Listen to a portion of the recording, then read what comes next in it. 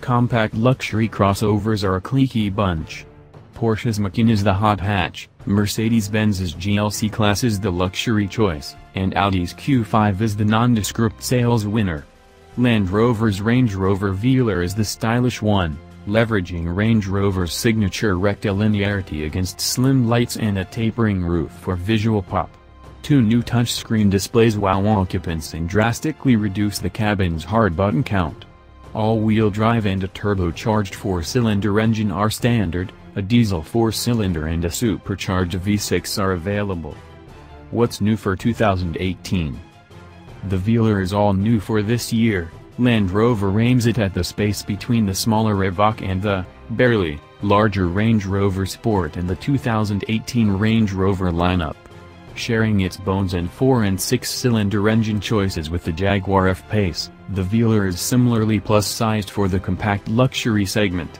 At least, it is outwardly. Inside, it is spacious but not as much as its exterior dimensions suggest.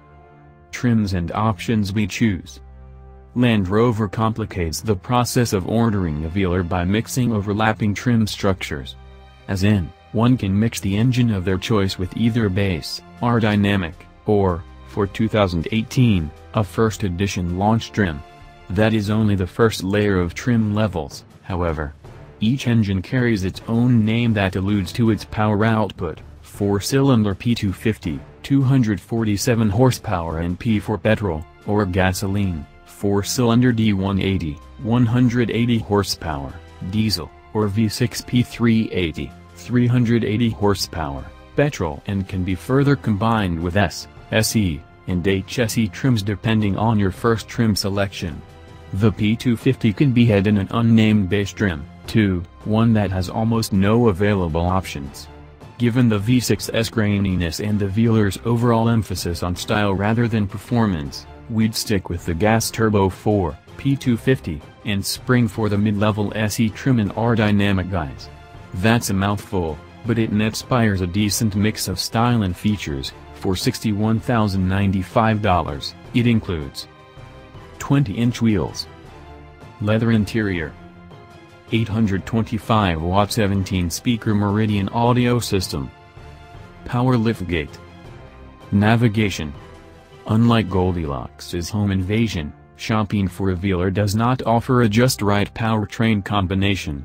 Every model uses an 8-speed automatic transmission and all-wheel drive, but one must pair those items with one of 3 flawed engines.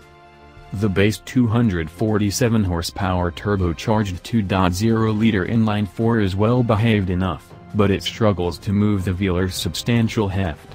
The available 180 horsepower diesel 4-cylinder makes up for its more relaxed power delivery with its substantial torque, but its clattery soundtrack disappointingly penetrates the Velar's dash despite the rest of the cabin's isolation from the outside world. Ditto the supercharged 3.0-liter V6, which is powerful but drinks plenty of fuel and transmits a gritty song through the dash, too. As if to drive the point home, the quickest Velar, the V6 model, is heavier than the mechanically similar Jaguar F-Pace, as well as most of its V6 competitors, and thus lags behind in the race to 60 miles per hour.